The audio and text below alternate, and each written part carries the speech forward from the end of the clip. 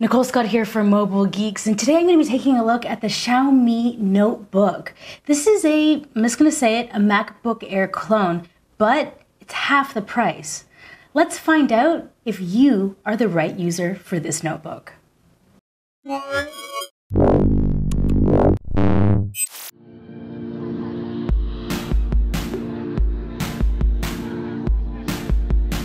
The Xiaomi Mi Notebook has a 1080p display and it is edge to edge, and there's no denying that it is beautiful. The only thing that I don't like about it is that it's glossy, so it does have a little bit of glare, and using it in the sun is kind of an issue. The device itself is very lightweight for something that has a unibody metal design, so it is absolutely gorgeous in the way that it's kind of put together, and the fit and finish is really quite premium. It's running a Core M processor with 4GB of RAM, and under the hood, just to get a little bit geeky, it has an M.2 SSD, but it actually has 2 slots. So if you wanted to upgrade the internals, that is something that you can do. The device itself is actually pretty thin at 12.9 millimeters, and if we take a look around the system at the ports, we have a USB Type-C for charging, a USB 3, and then we have a HDMI out and a headphone jack. One of the things you're going to notice that's missing is an SD card reader. There is no SD card reader, and I'll be honest with you, this makes me absolutely crazy. For a device that you should be kind of taking out, maybe editing some photos on, this is the perfect machine for something like that, and it's just missing this key feature. And it's not as if there wasn't any room, they clearly could have included one.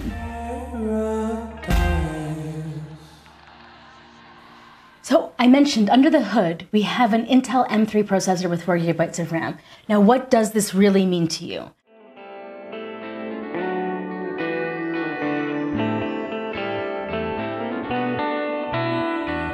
If you're somebody who wants to use Photoshop but is not a professional, this will be good enough. If you're somebody who likes to do some very light gaming, maybe you'll get by. But if you want to surf the web, do some multitasking in terms of having Excel open, Word open, several tabs on a web browser, this is definitely a machine that can handle that. And the fan, when it does kind of, work under a heavy load, it's not very loud. One of the drawbacks is that it does get a bit hot. So if you are really pushing this device, like let's say you're doing a little bit of video editing, then you will feel the burn. So Xiaomi is saying that the speakers on this device are excellent. I wouldn't use the word excellent, I would say good. There is some semblance of bass, and if you are looking to play a lot of movies on this and watch them at home, say you don't have a TV and you're a cord cutter, I'd be satisfied with this machine. I've actually been binge watching quite a few series on this. It's lightweight, it's portable. Like when I have it in bed, in my covers, it doesn't get too hot. Like I was telling you, there's heat issues, but playing videos isn't going to overload it, so you won't have any issues with like touching your sheets and being like, oh, is this like a flame incident waiting to happen? No, that's not going to happen.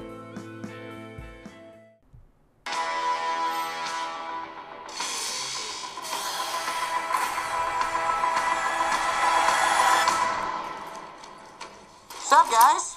Wait a minute. You guys aren't the real Avengers. I can tell Hulk gives it away. When it comes to one of the biggest downfalls of this machine, it is the battery life. So we're looking at 7 hours of binge watching, and that's like local, so native, not streaming.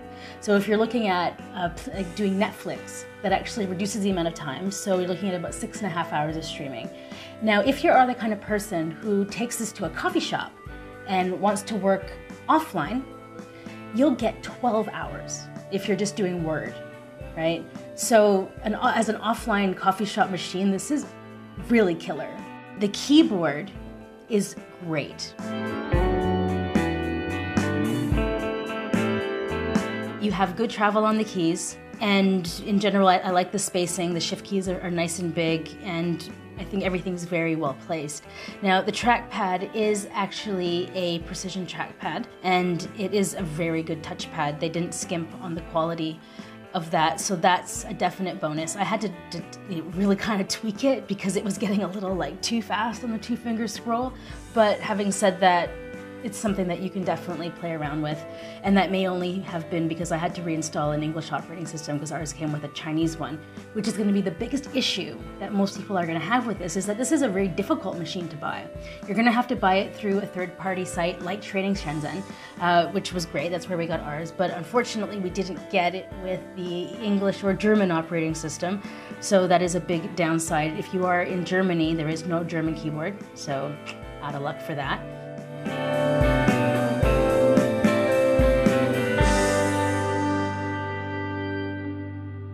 So that was my quick review of the Xiaomi Mi Notebook. I kind of tried to give it a perspective of somebody who would take it out and actually use it.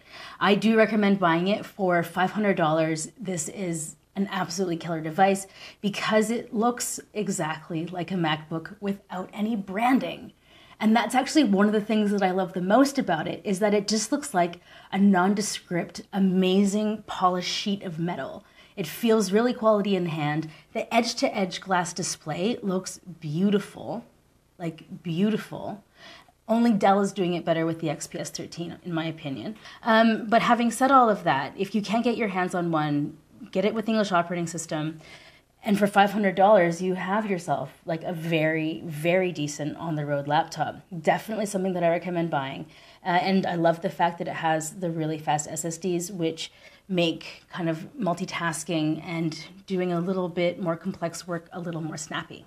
So, Nicole Scott here for Mobile Geeks. Did you like this review? Let me know in the comments if you have any questions. Also, do let me know.